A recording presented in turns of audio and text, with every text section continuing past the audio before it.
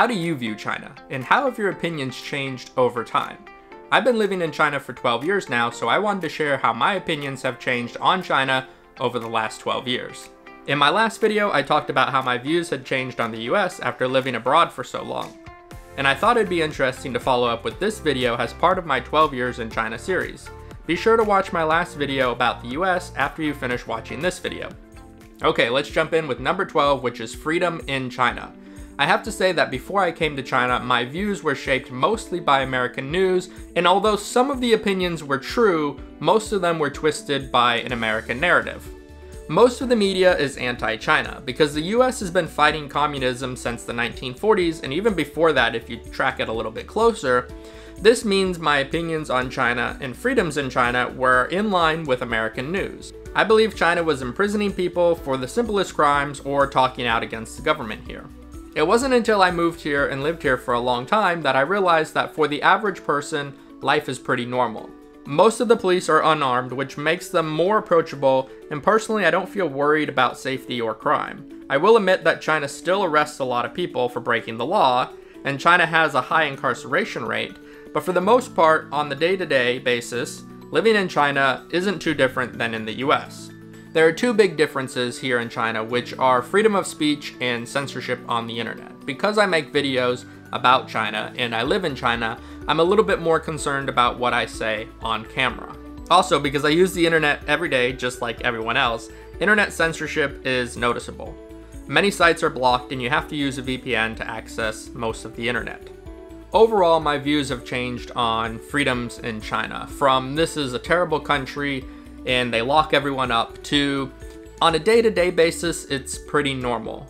But they are much stricter on freedom of speech, protests, and internet censorship. This is where you feel it kind of more on a day-to-day basis. Alright, moving on to something a little bit lighter, to number 11 on our list, which is food.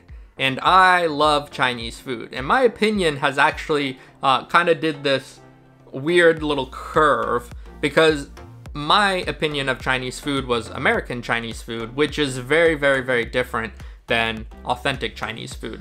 So when I first came here, my opinion was Chinese food is really good, because that's what I knew in America, to, oh my god, what is this stuff? And Chinese food I didn't like at first, to trying new things, and then all of a sudden my opinion of Chinese food is way higher than it was in the United States, because Chinese food in China is completely different.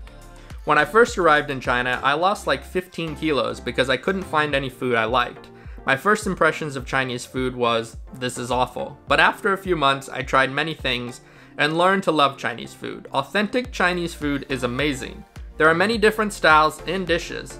This was a big shock to me when I first arrived in China. Now I love many dishes and will probably make a video just about food for this series. But enough about food, we are moving on to number 10 on the list, which is work. I've been working in China for over a decade now, and I have to say my opinion has changed a lot about work in China.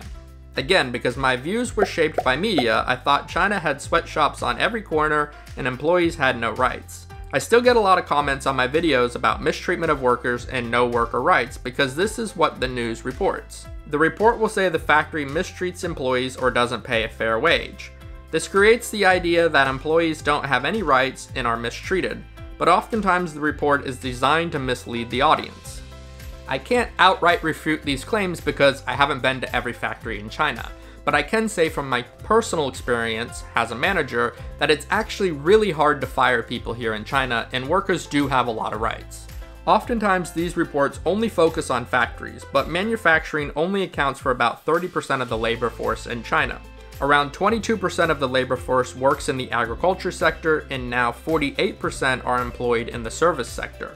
My experience hiring and firing people here in China has actually been quite interesting, but the simple version kinda goes like this. When hiring someone, it is often based on likability and less on skills or degree. Most of the people I've worked with in China do not work in the same field they actually studied. This is because university entrance exams determine which degrees people are allowed to pursue. Many students around the world will pick their own degree, but in China it's a little different because it's based on your college entrance exam. And so many people will end up with degrees that aren't necessarily useful later in life. This is why when it comes to hiring, people are often hired based on their likability or their personality, especially for new or young graduates. When it comes to firing somebody, it's really different in China because it's really difficult to do. I was told many times that I couldn't fire somebody based on the contract they had or because they had worked at the company for X amount of years, and therefore I couldn't get rid of them. There are a lot of labor laws that prevent employers from terminating contracts, and it's all very tiresome from an employer standpoint, but really great for employees. This idea that China is a wasteland where the government controls everything and nobody has any rights is mostly fantasy made up by the news to bash China.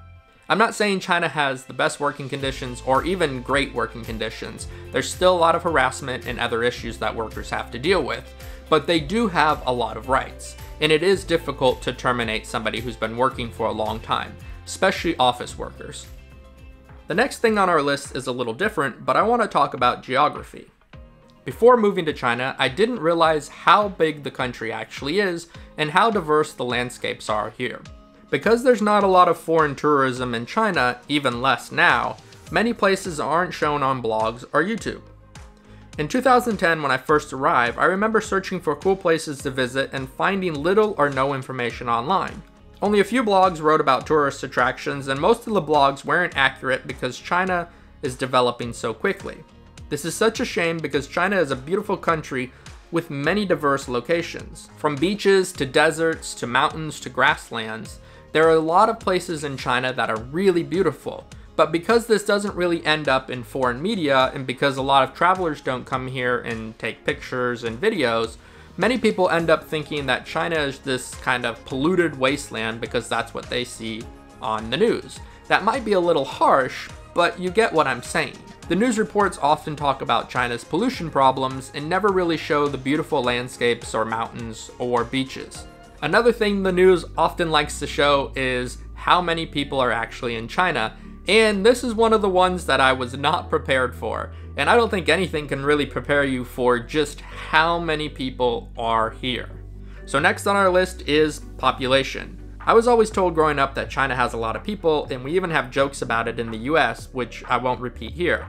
But I thought I was prepared for the crowds, and to be honest, I wasn't.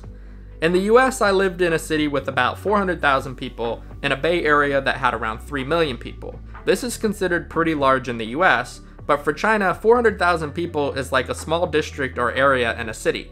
The current district I live in has a population of 1.2 million people. I don't think any news report or media or movie would have prepared me for how many people are actually here in China. You know, it's just, the crowds are pretty insane. And now, the funny thing is, because I've adjusted to these crowds, whenever I go back home to the US or if I'm traveling in Europe, it always feels empty. I'm like, where are all the people? My views on cities and public transportation have changed a lot because Chinese cities have a high population density, which means it's possible to build many subways and bus routes and make it very easy for people to get around. It is just a different level of management and planning when dealing with so many people, which brings us to our next point. But before we talk about the next point, be sure to give this video a like and subscribe to the channel because it really helps the videos, and I'm gonna have more videos like this in the future. Okay, let's jump back in with point number 7, which is the Chinese government. My views have changed a lot on the Chinese government after living here for 12 years. Before moving here, I had very American opinions on the Chinese government, and those opinions were that the Chinese government was mistreating its people and it's this terrible communist government. I was extremely surprised when I moved here and found out that the government isn't that extreme and actually is working to improve people's lives. Now, before you click off this video or start commenting that I was paid to say this, let me be very clear. I don't support everything the Chinese government does, but I have to say what I've seen is very different than what's reported in the American news. There are many things that are reported that I can't personally verify, and if they are true, it would be awful. All I can really speak about is my 12 years living here and what I've seen. I know that when I moved in 2010, Beijing only had 12 subway lines, and now it has 25 lines. The high-speed rail only had around 8,000 kilometers of rail, and now has over 40,000 kilometers. In 2010, the average income nationwide was around 40,000 renminbi per year, and now it is over 100,000 renminbi. The point I'm making is we have to look at progress and measurable outcomes to determine the effectiveness of a government. Governments are supposed to improve the lives of the people they govern, and the majority of people's lives, specifically Han Chinese, have improved a lot in the last 40 years, and I have personally seen it with my own eyes over the last 12 years. But with that said, I will say that some things have slowed down since 2013 and have even regressed a bit. If you know what happened in 2013, then you'll understand the point I'm making. So moving on to the next one. Here are 3 pictures. What do they have in common? If you're from the US, you might not even be able to tell the difference. But these 3 pictures are 3 different traditional dresses from 3 different countries. One of the biggest issues in America in relationship to China and Asia is lumping all cultures together. Before coming to China, you could have shown me anything from Asian cultures, and I probably would have guessed it was from Japan or maybe Korea. American movies and media oftentimes mix up Asian cultures, and even mix up cultures within a country. A good example is Disney's recent remake of Mulan. The movie mixed up geography, minority cultures, history, and more. These types of movies lead to more confusion and misunderstanding. I'll be the first to admit that I am not an expert on Chinese culture or Chinese history, but I do feel like I've learned a lot by living here for 12 years. I also know that many other Asian cultures have been influenced by Chinese culture, and China has a long cultural history dating back thousands of years. Before moving here, I was very ignorant of Asian cultures, and now I'm a little less ignorant. I have to say, I'm no expert, but I have learned a lot by living here, and I have a new appreciation for Asian cultures and specifically Chinese culture. Speaking of media and movies, coming in at number 5 on the list is Chinese media. If you've been following this channel for a little while, you probably know that I recently did a video about Chinese media, and in that video I talked about how Chinese media is really bad at engaging a foreign audience. What I didn't mention was I had actually never seen Chinese media in the US when I was living there. I had never heard of CCTV, Xinhua, Global Times, or any other Chinese media before moving to China. What I had heard was that there is no freedom of speech in China and that everything is censored here. Unfortunately, this is kind of true. When I worked in media here, I had to run everything by a censor and even requested a new censor because the one I had was super strict. What I learned is that everything is nuanced and that there are no real clear-cut rules about what you can and can't say, and because everybody is scared to say the wrong thing, you end up with a lot of self-censorship, which is a big problem for media companies here. I feel it hurts China's message globally because many stories go untold, or foreign media tells the story but twists it to fit their narrative. I think this issue could be solved, but the reality is right now it is very difficult for reporters and content creators in China. I would love to see more creative stories and stronger opinions from content creators and news agencies here, but I don't think that's going to happen anytime soon. It seems the only clear message being sent right now is that China no longer wants foreigners living here. And that brings us to our next point: is China anti-foreigner? This is a hard question to answer because there are too many opinions and policies to have a clear answer. I can only speak to my personal experiences living here for 12 years, but I can say that things have changed a lot along with my opinion. Because when I first arrived here, local people were really excited to see a foreigner, and even more excited when I told them that I was from the US. People have always been really friendly, and even today, many are still excited to meet a foreigner. On the ground, generally speaking, people are friendly. But from the government policies and official accounts, it seems that they don't really want foreigners anymore. This has gotten really bad over the last 3 years because the media has turned the population against foreigners. Many reports about local outbreaks worded the news to make it seem like foreigners were to blame for the issue. They didn't always clearly explain that the person was a Chinese returning from overseas, but labeled it as imported, leading the audience to believe it was a foreigner. And recently a Weibo post went viral and made a lot of us really angry. The government will put out content about Chinese being attacked in America, but then turn around and post something that could create similar situations within China. Before moving to China, I had very little knowledge about China, but I was always told that it was closed off and not very friendly. But I found that not to be true once I arrived. Now I'm on the fence about this point. It seems most people I meet and talk with are open-minded and happy to meet a foreigner.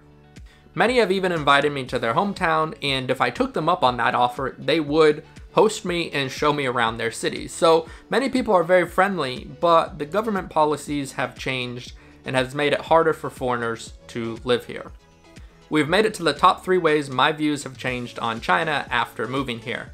And I would really love for you to hit the subscribe button because it allows me to stay motivated, because I know people actually watch this and are interested in this type of content. But let's jump right back in with number 3, which is business. I was always told China was a communist country and that the government controlled all business and means of production. This isn't true.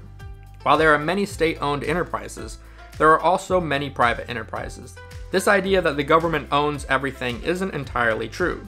Many people will point to the property market, land ownership, and state-owned enterprises and say, see, the government owns and controls everything. But those people aren't being honest or haven't done enough research. What I've noticed is that many people are allowed to start their own businesses. For small businesses, there are many regulations and licenses that you have to get before you can start, and they are tiresome, but once you do it, you can start a business. It seems the government gets more involved when it comes to high-tech businesses or businesses of national interest. The tech sector has seen a lot of restrictions lately, along with the education industry, but the World Bank still ranks China in 31st place for ease of doing business with a score of 77.9 out of 100. My opinion has changed a lot because I live here and I've seen the economic activity. It seems every few months there's a new shop or coffee spot or some kind of restaurant, and there doesn't seem to be this, government control and that nobody can do any type of economic activity without the government's approval. I'm not saying it's perfect here, and it is still very hard for foreigners to start a business here, but it isn't what is reported in the news about this government control and nobody's allowed to have any kind of economic freedom. Moving on to number 2 on the list is pollution. It seems that in the early 2000s, every news report about China showed how polluted and dirty the country was. And it was a major problem, and it still is a problem today, but things have changed a lot. Before coming to China, I knew a little bit about the problem, but didn't expect it to be so bad. I lived through the Beijing air apocalypse in 2013, and I remember days that I couldn't see 1 or 2 meters in front of me. The PM 2.5 was off the charts and children had to stay home. But a lot has changed since 2014. Around 2014, the government started to take the problem more seriously, and from about 2016 on until now, things have greatly improved, and there's blue skies most days. And I remember my opinion went from, it can't be that bad, getting here being like, oh my god, get me out of here, to now being like, okay, I can live here, it's not that bad. And the data supports my feelings because nowadays we have more good days than bad days in a year. We will still have a few bad days here and there, but overall things have improved, and with that, my opinion has improved too. Speaking of changing my mind, we've made it to number 1 on this list, and I hope I've changed your mind, if you're still here, to subscribe to my channel. Okay, let's move on to number 1, which is technology. When I was growing up, every time something broke, we joked that it must be from China. Most of the products produced in China seemed cheap and low quality, and that included tech products. But in recent years, my opinion on Chinese tech has changed. Now there are quality Chinese tech companies like DJI, Huawei, Baidu, Alibaba, Tencent, and Xiaomi, just to name a few. These companies, along with others, have greatly improved over the last few years and now produce quality products at affordable prices. I used to have a Huawei phone and it worked great, and I think we'll continue to see these companies and new companies grow in the coming years. The Chinese tech sector could be the strongest in the future. Only time will tell, but for now it is much harder to make the joke about everything from China breaks. There you have it, 12 ways my opinions have changed or remained on China after living here for 12 years. If you want to see how my opinions have changed on the US, click here, and don't forget to leave a comment below to let me know how your opinions have changed over time.